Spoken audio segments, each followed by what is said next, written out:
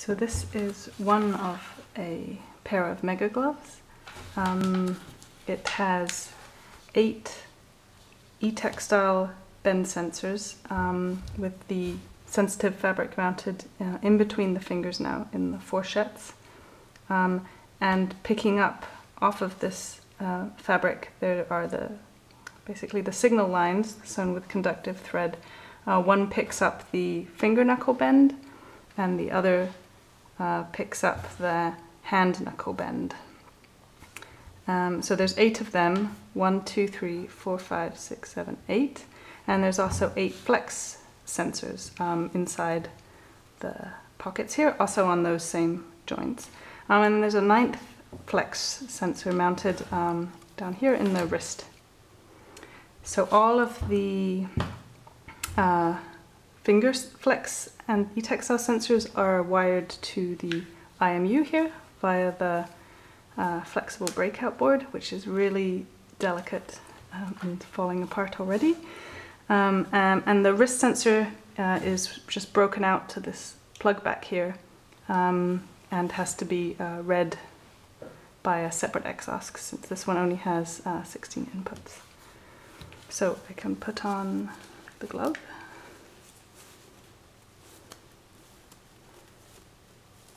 And the ground plane for all of the e-textile sensors is this piece of conductive fabric here on the palm. And there's a conductive thread stitched along here to bring that ground along the thumb.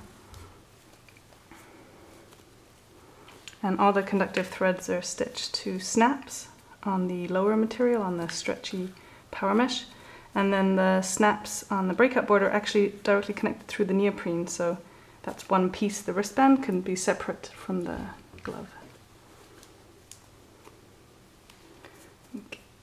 So the main change in this design, in terms of just the pattern of the glove, is that it's now got fourchettes between the fingers, which basically is the same design Rachel reverse engineered from the bike gloves that we took apart at the gloves retreat.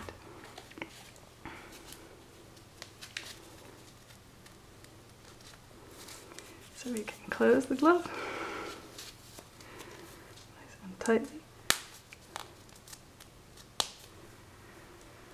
And the exhaust is already powered and I'm connected to the network. And now I've got a processing sketch that Adam wrote, and it's just been modified so that instead of reading the exhaust, the OSC messages from Glover, it reads the messages directly from the XOSC exhaust. So I can just press play. And you can see that the graph is moving. So the top 8 graphed values in purple are from the e-textile sensors, and the bottom 8 graphed values in orange are from the commercial bend sensors. And the first one is the thumb, the second one is the hand knuckle of the index, finger knuckle of the index, ring, middle finger, ring finger, like that. And the same for the bend sensors. So this is the same as this, supposedly.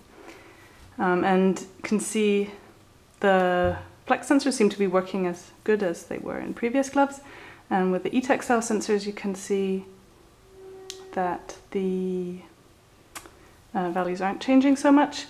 They're working quite good on the finger knuckles, especially the middle finger knuckle you can see there, and the ring finger knuckle, and the index finger knuckle is shorted out right now because I was trying to make a fabric button that is so tight that it is pressured all the way.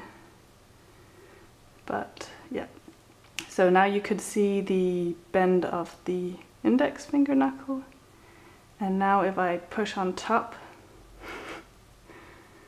I can trigger the push button and it should normally recover itself like so.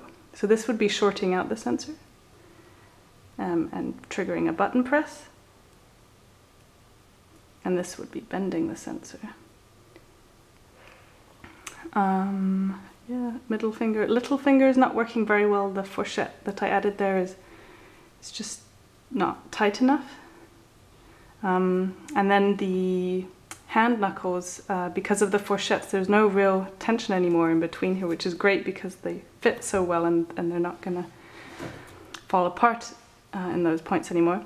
But I think I need to rethink a bit how to place the sensitive fabric so that it is pressured or squished.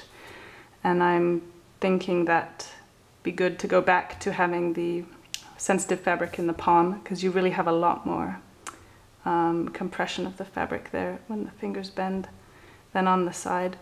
And then to just think about where to place the pickup lines to get it. And maybe it's not for every knuckle of every finger solved with fabric, but maybe with flex and in combination. And then also I think the push buttons are nice. And I'm sure they can be made to work very well. This was just a quick first go. And then the LED light can be turned on and just changes random color. And this was just quickly mounted in some hot glue with the wires running off here. Yep, that is it.